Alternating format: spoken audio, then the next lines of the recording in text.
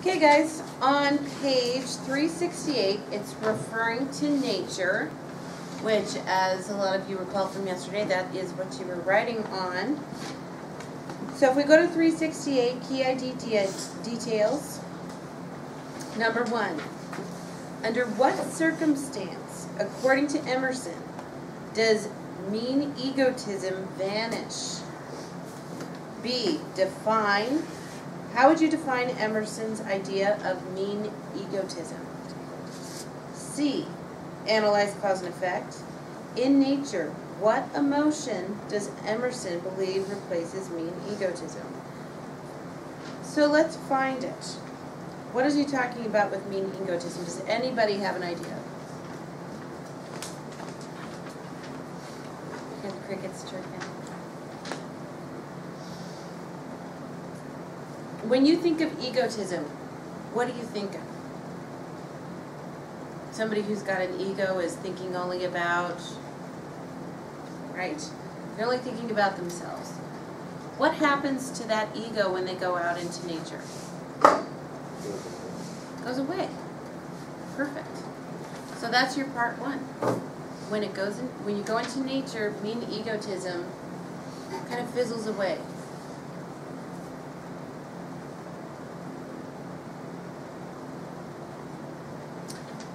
So mean egotism, when we think of mean, good or bad?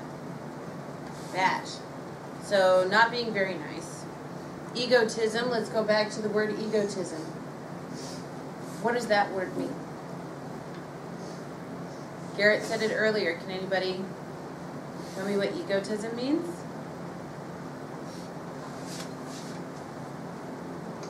Now I want you guys to interact with me. This is a little bit different than how Mr. McGee does it. When I ask you guys questions, I want you to not just like blink at me. What does egotism mean? I know you guys know what it means. Self-centered. Self-centered. So when you're being mean and egotistical, you're being what? Petty and thinking about yourself. And I'll give you guys a big word for when you only think about yourself. Narcissism. Anybody ever hear of? So we've heard, so let's think of petty, mean, narcissism, mean egotism.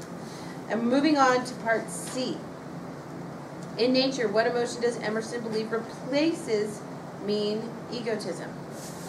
So when he goes out into nature, instead of thinking of himself, what happens when he went out into nature? He realizes he's part of something bigger. It's not just all about him. Yeah, exactly. It's not all about him. He is just a tiny little part of something bigger. So the mean egotism is replaced with happiness. He was happy when he went out into nature, right? He kind of had a spiritual awakening, correct? All right, part 2. When does Emerson become a transparent eyeball? Transparent eyeball. Transparent means what? You can see through it. And when you're an eyeball, what is that? What do you think that means? Really good. You're doing awesome. So you can see it from a different point of view. I like that. He gets rid of that self-centeredness when he goes out into nature. What are the characteristics of this experience? So once again, he feels connected to nature, and with Emerson, a big part of this connection to nature was a connection with God. So I'm not sure if any of you guys remember that from the previous lecture. He was an extremely spiritual man. And this was his way of connecting with that spiritualism with God. See? In what ways does this description reflect transcendentalist belief in an oversoul? And Sam, you said this. Could you repeat it again for me? We're on part C of 2. In what ways does this description reflect transcendentalist belief and an oversoul. An oversoul is just another word for God. Can you remember what you told me earlier? He feels connected to everything. He realizes that he's a smaller part of something bigger.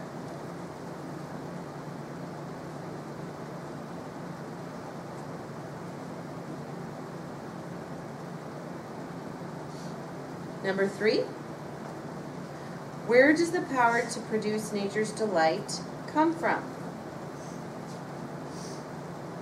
Where does the power to produce nature's delight come from? So when men are going down and chopping down all of these woods, is there harmony? No. When men live in the city outside of nature, are they in harmony? Not really. So, when he is talking about the Transcendentalist movement, where do you find harmony and delight? In nature, in the woods. Okay, part B. In describing harmony between human beings and nature, do you think Emerson means the relationship is always serene? Explain.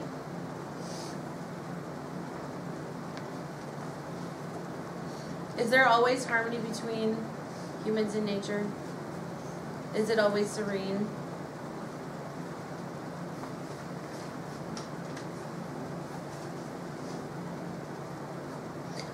Are we always a part of nature, or are we animals? Do we come from nature? But is it always serene?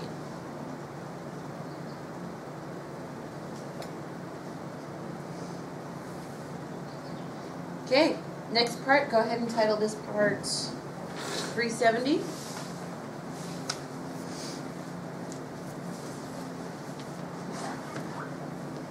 What terms does Emerson use to describe society? And by the way, we are talking about self-reliance now. If you guys have your annotations out from nature and self-reliance and Concord Hymn, it might help you with these questions. So what terms does Emerson use to describe society? Does anybody remember from self-reliance?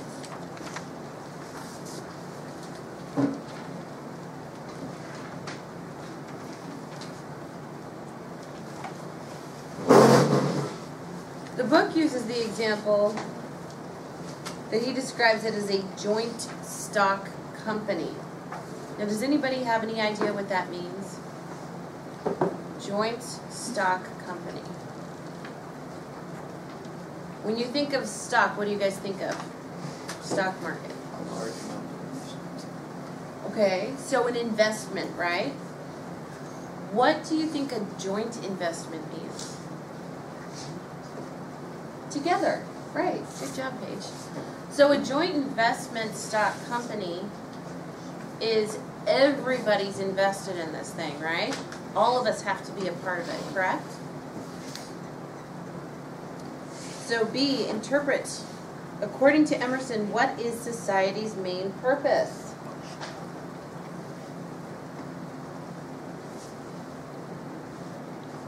So we have the individual and we have society. What's the difference between the two? Is a society one person? It's a large, yeah, it's a large group of people. So what is society's main purpose, according to Emerson and self-reliance?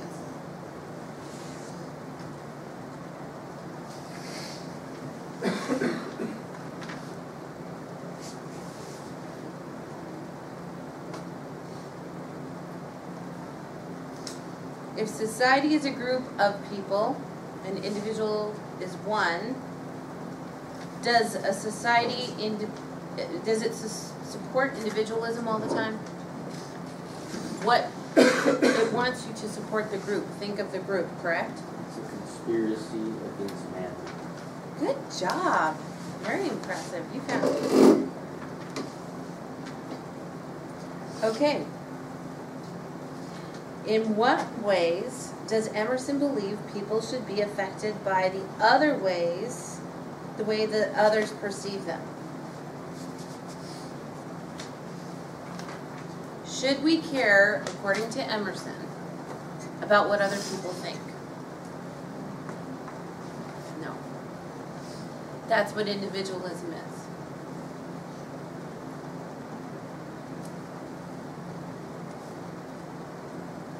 Number 2, according to Emerson, what role does the divine have in determining each person's circumstance? The divine being what? When he's talking about the divine, what is he talking about? God. So according to Emerson, what role does God have in determining each person's circumstances? Does God have everything to do with it? Does he set something out and then we are supposed to live up to that? Yeah. Like I said, Emerson was a very spiritual man. He referred to the oversoul, so he kind of flips back and forth between these terms of the divine, oversoul, and God. What would Emerson say is each person's reason for living, and explain? So if we go back to part 1, our purpose in life is set by who?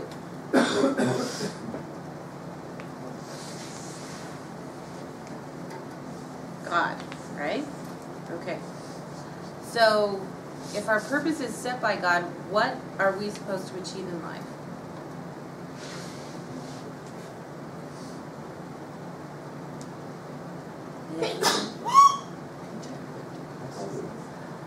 Yeah. Perhaps would we, according to Emerson, if we were living up to the path that God set for us, the expectations of God, would we be more content? Would we be happier? Right.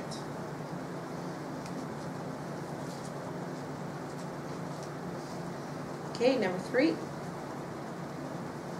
How important is Emerson's use of the adjective foolish in his discussion of consistency?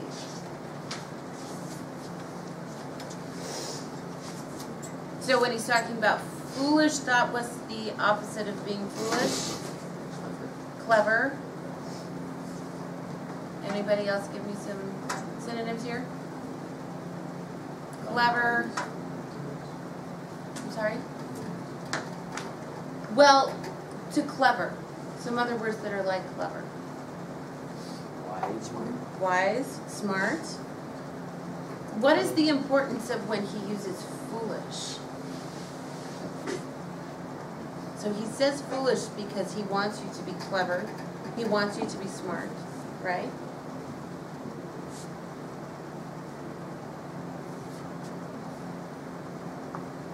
Okay. B. Do you think there are any circumstances in which Emerson would advocate the benefits of consistency?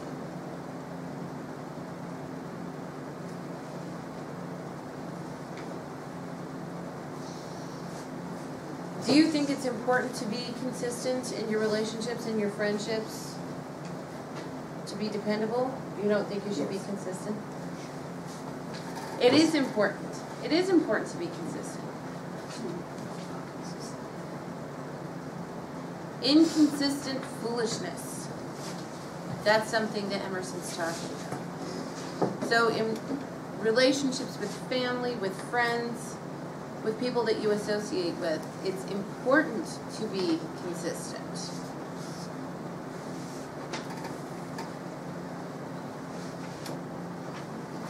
Is it important to be, something that Emerson brings up, is it important to be consistent in scholarship, in studying? Yes. Number 4, which passage in these essays best expresses belief in the importance of the individual Explain the reasons for your choice. In your response, use at least 2 of these essential question words: conformity, integrity, and society. So which one talks about the importance of the individual? Self-reliance. Self-reliance, and then give a couple of reasons why you guys think it would be self-reliance. If you guys have a differing opinion, then write down nature and 2 reasons why you think nature would be the one that encourages independence.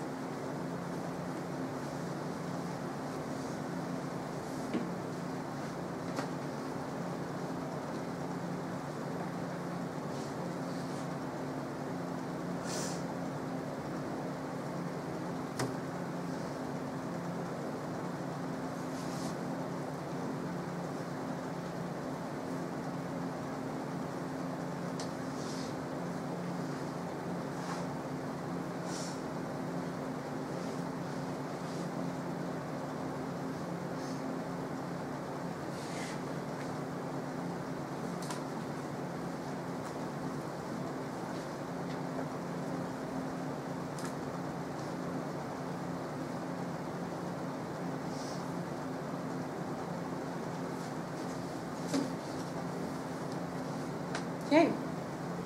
Next section, title this 371, 1 through 4. Going back to Concord Hymn, this is going to be a little bit fresher in your brain, so we might be able to move a little bit through this one. What event took place by the Rood Bridge? What happened at the bridge?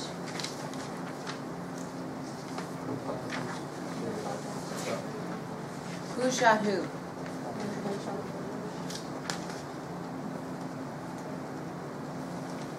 Okay, part B. What does the poet mean by the image of the shot heard around the world? You guys, if you have your notes out right in front of you, it should be right there. What was the importance of that?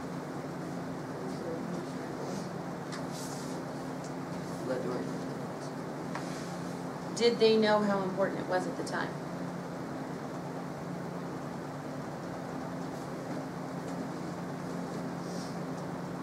Two, what has happened to the bridge since the battle that took place there?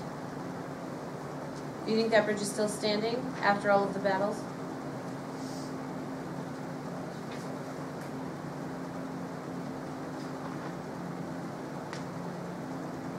How does the poem's organization reflect a sense of the passage of time? Is this poem being written in the tense of it's happening right now? Is it written in the present tense? Past tense. It's past tense. Why do you think that's significant? It's already happened. What is it? Past tense because we're reflecting on the importance of this moment in time?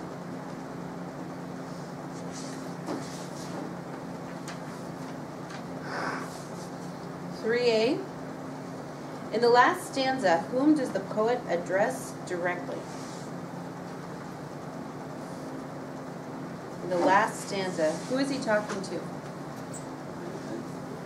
He says, does he say you? Or does he give a name? Who is he directly talking to? The first word in that stanza. Spirit. Spirit.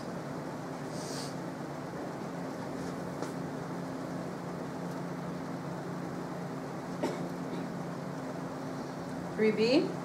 In what way does this direct address reflect the transcendentalist belief in an oversoul?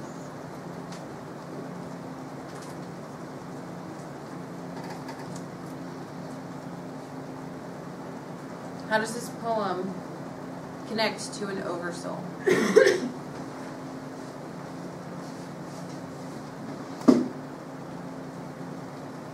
We kind of talked about it earlier. The oversoul, God, sets out a plan for each one of us, right? According to this. Supports individualism. Do you think because of these men's individualism that they broke away from, were these nonconformists? Were they individuals? I don't know. It's like, sure some people felt like they had to, so that somebody else was doing it. Mm-hmm. Why were they fighting in this war? Let's do a little bit of history here. Why were we fighting this war? Who were we fighting against? Why? Because they were split apart. We wanted independence, right?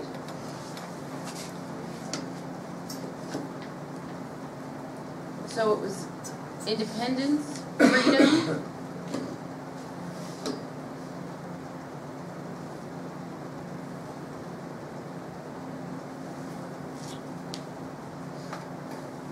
Number 4, which aspects of Concord hymn would be appropriate for the dedication of other war monuments?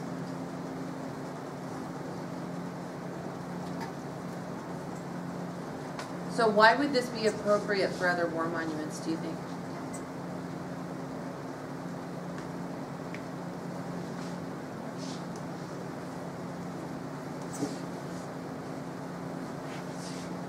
And look at your notes. Why would this be appropriate for other war monuments?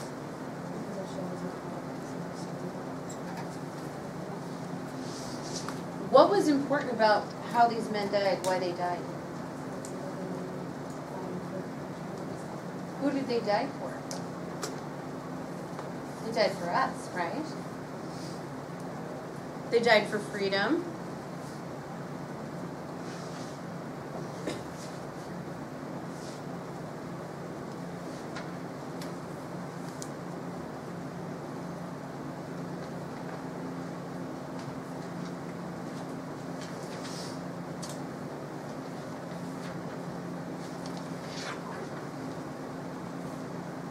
Okay, moving on to 372.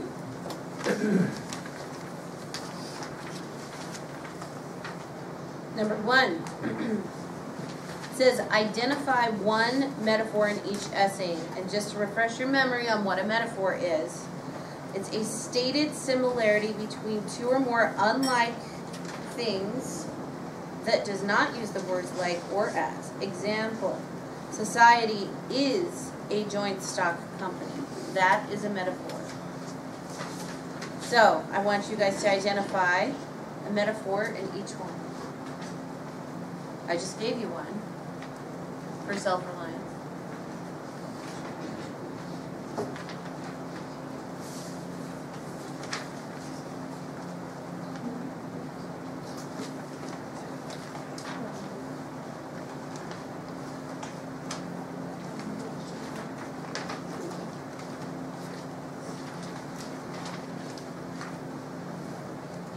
So a metaphor in nature, they compare nature to something. Use something to describe what nature is. Nature is a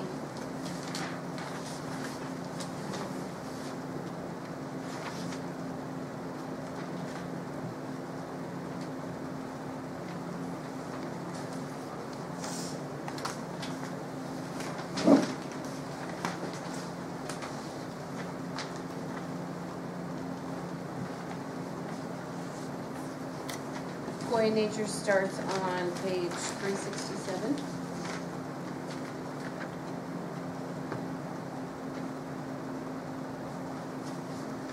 Has anybody found one for nature yet? Which one did you guys find? First morning place.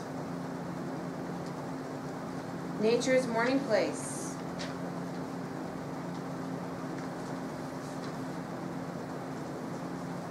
Nature is not always tricked in holiday attire.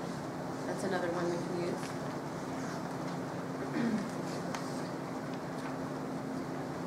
For B, explain the abstract idea each metaphor helps Emerson express in concrete terms.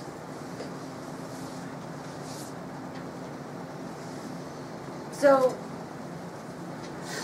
what do those metaphors mean in nature? What do you think it means?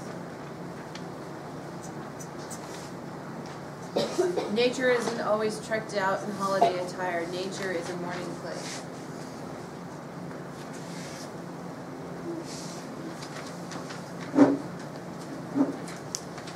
Is nature always serene and happy?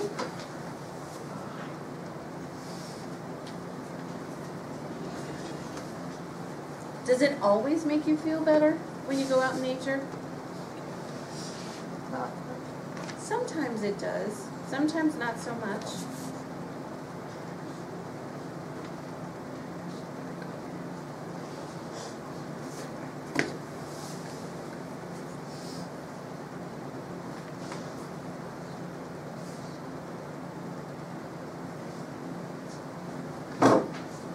Number 2, explain Emerson's use of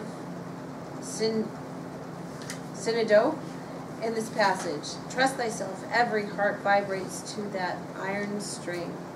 How does this use of synecdoche help to clarify Emerson's point about belief in oneself?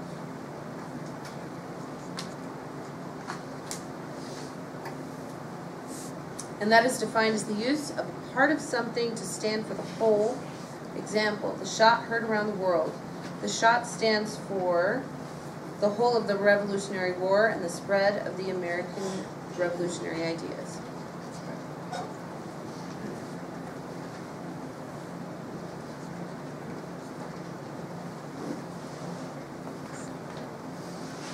So trust thyself, every heart vibrates to that iron string. So what does heart represent?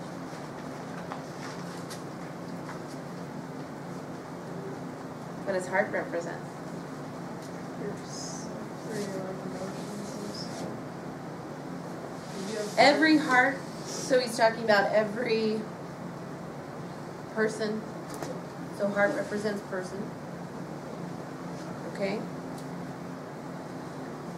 And in B, how does this use help to clarify Emerson's point about the belief in oneself?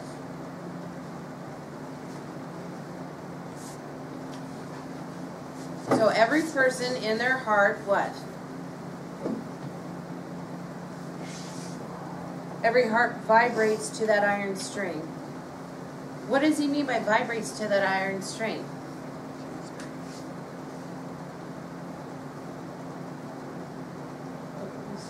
When your heart vibrates, it's doing what? What makes a string on a guitar vibrate? Do you do that to yourself if you're the guitar? Somebody has to do it, right? Somebody has to make that call. So everybody is responding to the call. Your heart vibrates. You are responding to the call.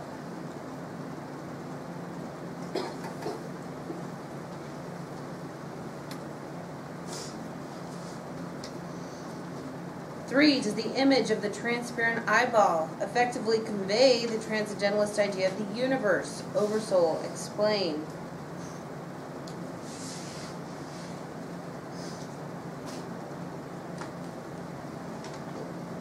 Transparent eyeball.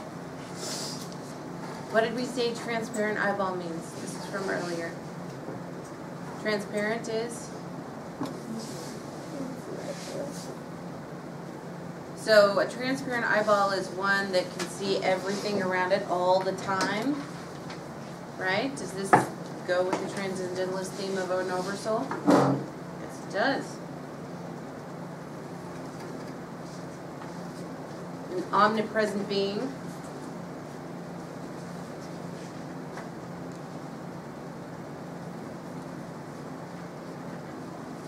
Four. In nature, Emerson describes the woods as the plantations of God. What type of figurative language is he using?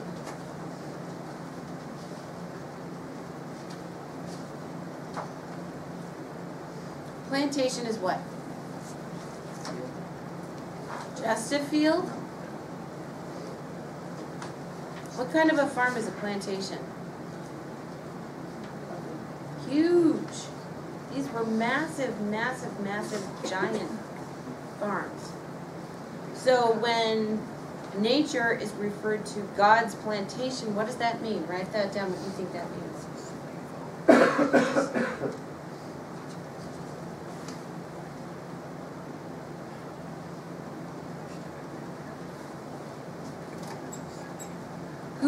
plants this farm? If it's God's, who created this giant farm, this giant plantation of earth? God did.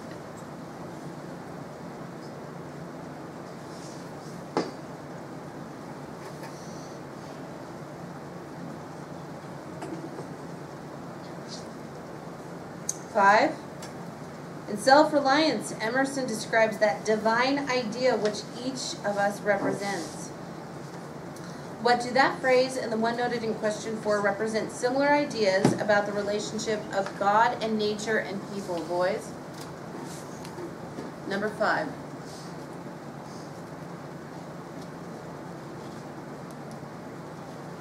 What are they saying about God and nature and people with that line?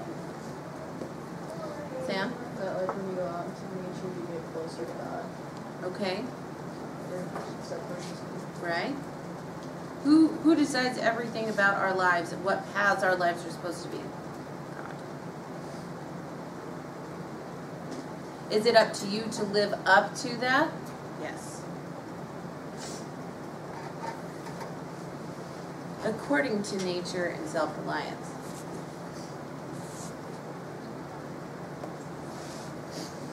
6. Concord Hymn commemorates events that happened more than 60 years before the poem was written. A. Note one example each of imagery, metaphor, and synecdoche in the poem. So A has 3 parts.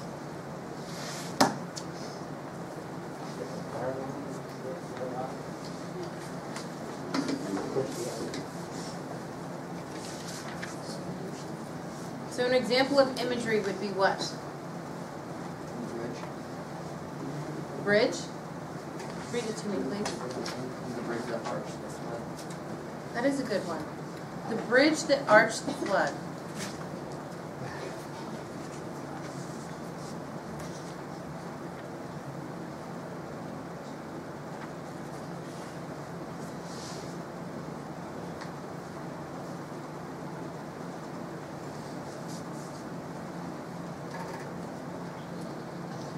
For a metaphor, down the dark stream which seaward creeps.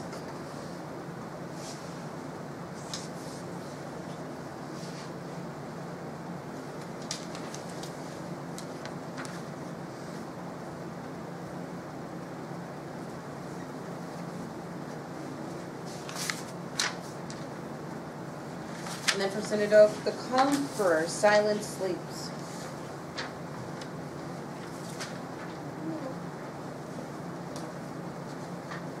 What was 7? it? Wait, what was this? I'm sorry? What was this synecdoche? It was the conqueror silent sleeps, or shot, heard around the world.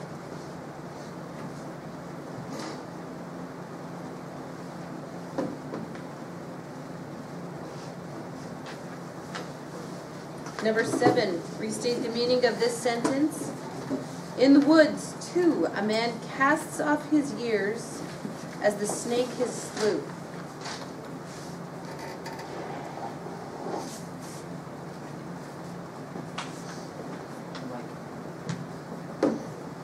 He casts off his years. What do you think that means? When you go into nature, you let go of what? Let go of everything. You let go of your stress. You let go of your worries. Like what? A snake loses his old skin.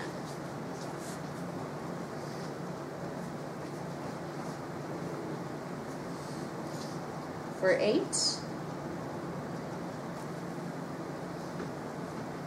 O for B. How does the repeated S sound in the phrase snake his slough add to the meaning? What makes a lot of S sounds? Snake. So is he emphasizing the meaning, the connection with the snake by using that sound?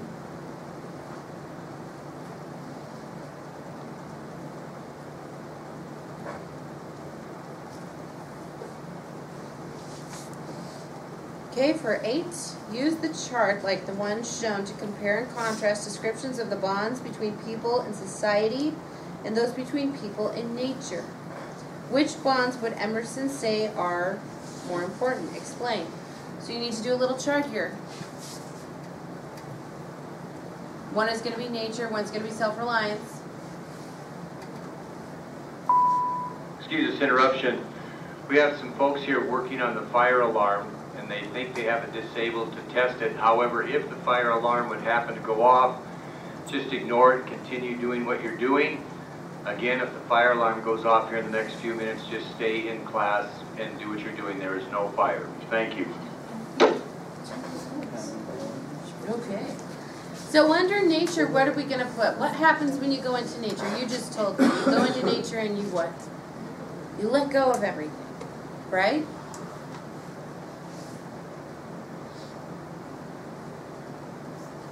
So what about social ties? So we're talking about self-reliance here. Is he encouraging social ties, or is he encouraging you to be more of an individual?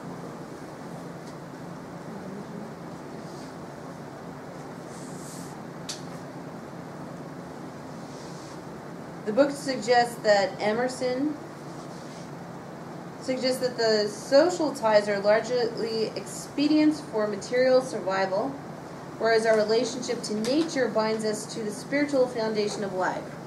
Material survival means what? Right? Surviving in society, you need to be able to make some sort of living, contribute to society, support yourself, correct? Your connection with nature is your connection with God, the Oversoul. Emerson seems to think that our bonds to nature transcend personal relationships. Transcend meaning what? When you trans something, you go above.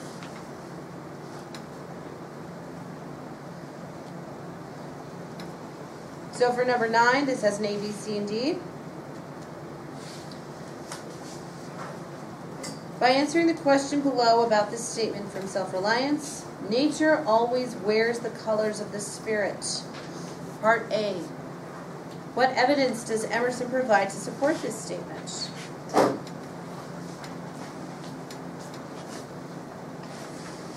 Nature always wears the colors of the spirit. So nature represents what? What was that? Feelings. Different feelings. Is nature always pleasant and serene? Or can it be violent and angry? It can be. So nature represents the many different types of emotions, feelings, like Cheeto said, that we can experience.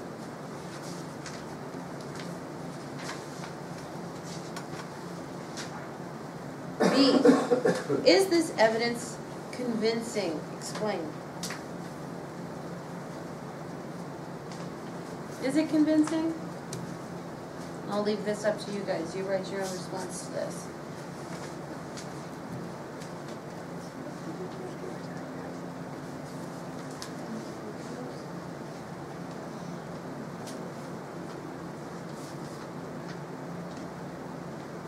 So C, what argument can you make against this statement? Nature always wears the colors of the spirit.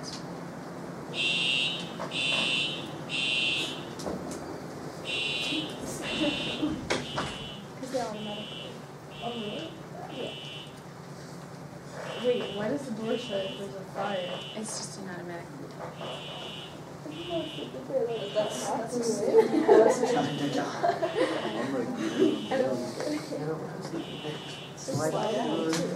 Okay guys, let's finish up part D and then we can move on. Where are you in the study? About 70%. Let's stop right there. So does nature reflect your emotions? I don't know how long that wasn't supposed to go off. Oh, sorry. Will nature reflect your mood when you're out in it? Are you going to find things in nature that reflect how you feel? Possibly.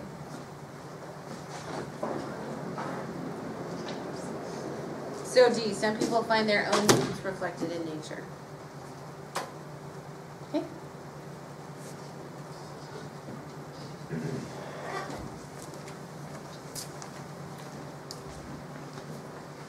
Okay, guys, so there's a